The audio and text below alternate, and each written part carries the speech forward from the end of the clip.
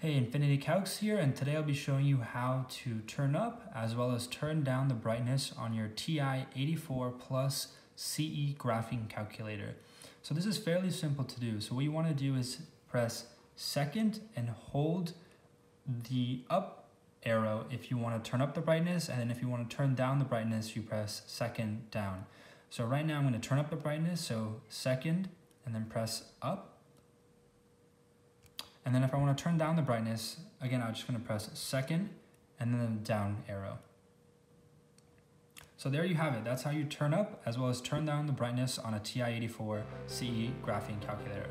Thanks for watching, everyone. Infinity Calcs is a place where students can discover helpful resources on graphing calculators, from finding commands to learning how to program on a TI-84. There are also in-depth tutorials and free games to download. You can find more at infinitycalcs.com.